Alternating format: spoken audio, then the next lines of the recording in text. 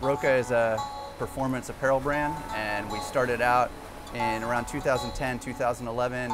Rob Canales and I had swam together in college at Stanford, and after being out of shape and all those things, Rob had challenged me to do an Ironman 70.3 in Austin.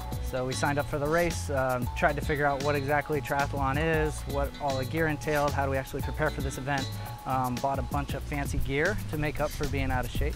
We got really into the wetsuit side of things, and just we're really disappointed in the lack of shoulder mobility and some of the mechanical things and understanding of what we thought was the right way and the fast way to swim freestyle. And then after the race decided, hey, maybe we should look into this and think about making a suit for ourselves, just kind of like as a hobby. Started hacking away at neoprene, trying to come up with some new designs and try to take a radically different approach to how buoyancy was structured to make the suit faster and aid the mechanics. We realized that if we had stripped some buoyancy away on the outside of the suit and put it down the center line, it actually really increased the power that you get on rotation, just utilizing some simple physics there.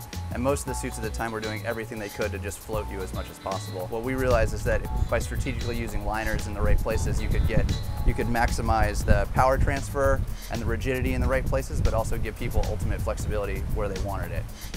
So at Roka, we've got a really strong by athletes, for athletes culture.